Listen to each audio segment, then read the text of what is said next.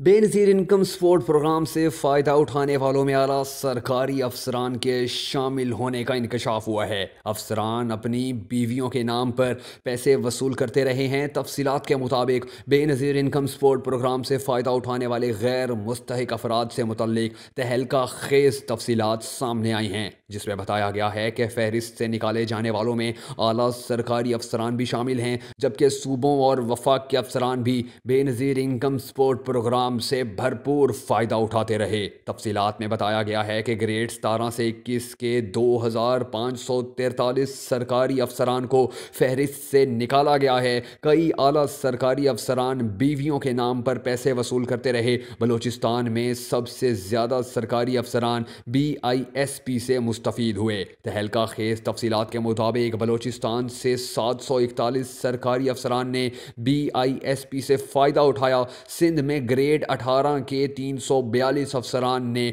Benazir income support programme से पैसे वसूल किए। बेनज़ीर इनकम सपोर्ट प्रोग्राम से मुस्तफ़ीद होने वालों में ग्रेड 21 के 3 अफसरान भी शामिल हैं। नाज़रीन, अगर पूरे मुल्क की बात की जाए तो मुल्क भर से ग्रेड 20 के 59 अफसरान सामाही वजीफ़ा वसूल करते रहे हैं। फहरिस्त से निकाले गए ग्रेड 19 के अफसरान की तादाद 429 है, जबकि बेनज़ीर इनकम सपोर्ट प्रोग्राम के 6 अफसरान ने और ग्रेड 17 के 1240 अफसरान ने भी BISP से फ़ायदा उठाया। याद रहे, वज़ीर आज़म इमरान खान की मुआवन ख़ुसूसी डॉक्टर सानिया निश्तर ने कहा था कि बेनज़ीर इनकम सपोर्ट प्रोग्राम से 8 लाख से ज़ायद गैर मुस्तहिक अफराद को निकालने का फैसला किया गया है। 10 साल कबल सर्वे के ज़रिए मुस्तहकीन का तयन किया गया था। 10 साल में लोगों के हालात बदल जाते हैं, मगर यहाँ ऐसा कुछ नहीं हुआ। डॉक्टर सानिया का कहना था कि हुकूमत ने फैसला किया है कि प्रोग्राम सरकारी मुलाजमीन के लिए नहीं होगा।